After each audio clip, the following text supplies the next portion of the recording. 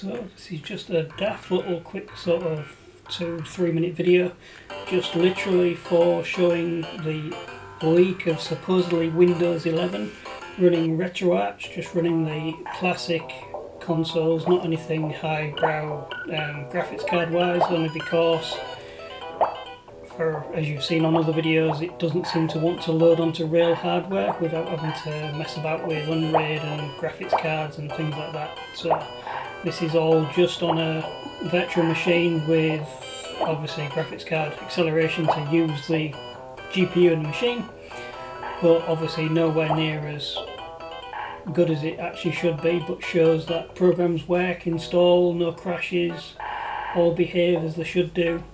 And obviously as I flip between screens, things actually open up and play as normal. But yeah, so as I say, people are putting up the Windows 11 ones, but from a retro point of view, the retro stuff still works. So we can see what the 24th brings and see if it's all good. See if everyone's going to flock to Windows 11.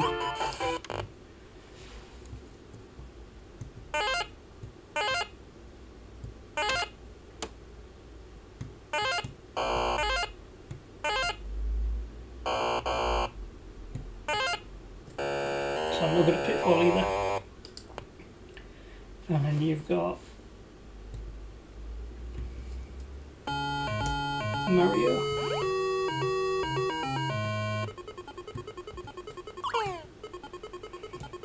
Don't know what the jump is, but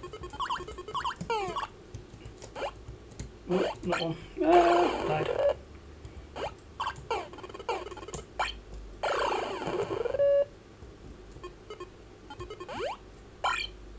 Yep, I'm not good at mini games.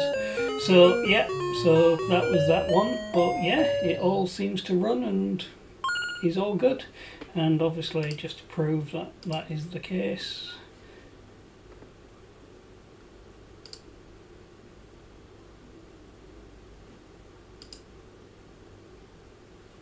Windows 11 Pro, and obviously once I can get it on more real hardware, I'll show off proper emulators running on there for all the retro systems. Obviously retros and then everything up to sort of 93, obviously nothing past that because that's not what I have, but yeah, I'll go from there. So daft little video just for you to watch, just as a little thing running, but yeah, all in all it's just Windows 11 running what is the retro stuff. Okay,